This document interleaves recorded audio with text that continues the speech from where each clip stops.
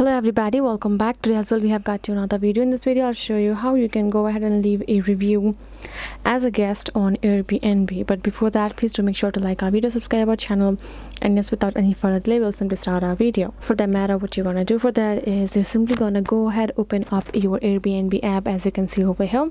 Once you have access to your app, you're gonna get logged in as well. Once you have logged in, for you to leave a review or anything like that, you will have to get checked in right there in your Airbnb app. You have to book a place or you have to stay, and after that you will be able to leave a review as a guest over there. For that, what you're gonna do first, once you have opened your app, you're gonna go ahead, you're simply gonna find a place where you can go to this where to option where you can enter your location. You can choose where, you can choose the time limit, and you can choose add guest. You simply tap on this experience option. Now you can go ahead, choose a destination for the matter.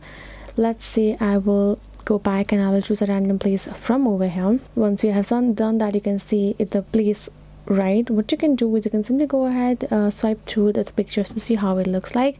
Then you can tap on this reserve option, which gives like 100. Right, if you tap on this reserve option, this will ask all the information, includes your dates, guests.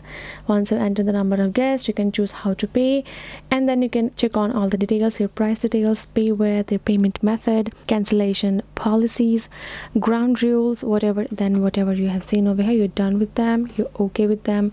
Then you can tap on this confirm and pay. Then once you have done your payment method, confirm it, you will be able to reserve that place. Once you have checked in experience, then you can come out. Then you will have an option of going to your app and leaving a review under there, how your experience was. And I hope this video was helpful to you all. Thank you so much for watching, and yes, I will be seeing you guys in our next video.